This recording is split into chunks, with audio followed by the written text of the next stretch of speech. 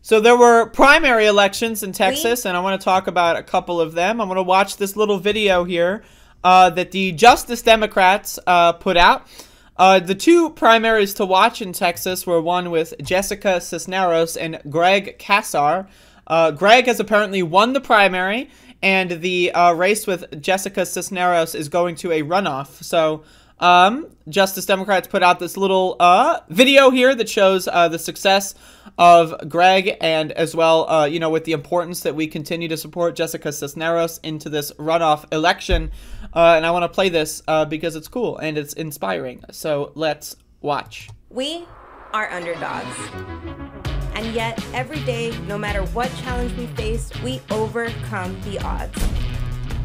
Politics in South Texas is heating up, y'all. Jessica Cisneros is bringing all the smoke for the second time. We're gonna come back and finish what we started. That was like, just on the editing team, that was like really loud compared to like that was like several decibels louder than the music and then all the other speaking. I'm just saying, on the editing side. We're gonna come back and finish what we started.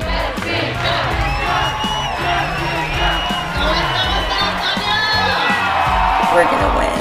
Greg Cesar is kicking off his campaign. I'm the progressive leader with the background to actually directly represent and fight for people that get left out, and then to actually deliver real results. This campaign shows what happens when you do invest in the talent that is here, and that we rise up to the challenge, and we obviously punch above our weight. She's backed by Justice Democrats. Tell us about Justice Democrats. An organization, Justice Democrats, why we're all here today, actually. To me, being a Justice Democrat is about being accountable to our people. What's up, Greg? What's up, Jessica? I'm super excited, super inspired by both of you. This state is going to change the country. Texas turning blue is inevitable. On that, let me just talk about what AOC said there. There was actually a recent statement, I believe, by the Texas Attorney General that said that if they hadn't enacted voter laws in 2020 to suppress the vote, that Texas would have already been blue from absentee ballots. Now, again, it's impossible to really know that, but that's interesting. They're basically admitting that Texas is already a blue state, but they're... voter suppression is what's keeping it in Republican control, so that's interesting. Greg is our shot. Jessica's our shot. And when we bust that door open, we're going to bring more through. So there you go, folks. I recommend, you know, donating to Jessica's campaign if that's an option for you. And I don't know when the runoff is. I was hearing that if there was a runoff, it would be in May. So I'll probably continue to cover this. Runoff elections typically get less turnout, you know, but whatever. What are you going to do? And there you go. So that's the situation with the Texas primary.